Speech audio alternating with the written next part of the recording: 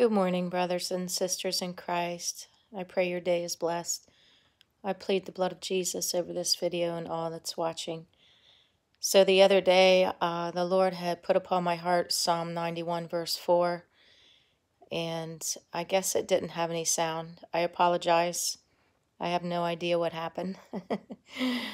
Praise Jesus anyway. I'm going to read the whole psalm. So Psalm 91, safety of abiding in the presence of God.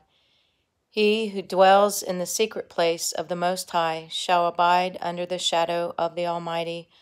I will say of the Lord, He is my refuge and my fortress. My God, in Him I will trust. Surely He shall deliver you from the snare of the fowler and from the perilous pestilence. He shall cover you with His feathers, and under His wings you shall take refuge. His truth shall be your shield and buckler. You shall not be afraid of the terror by night, nor of the arrow that flies by day, nor of the pestilence that walks in darkness, nor of the destruction that lays waste at noonday.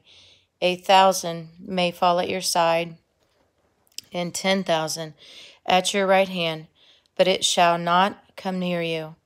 Only with your eyes shall you look and see the reward of the wicked, because you have made the Lord, who is my refuge, even the Most High, your dwelling place.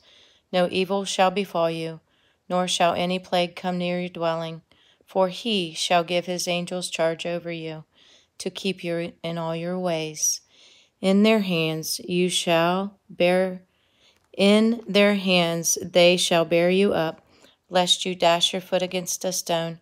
You shall tread upon the lion and the cobra, the young lion and the serpent you shall trample underfoot. Because he has set his love upon me, therefore I will deliver him. I will set him on high, because he has known my name.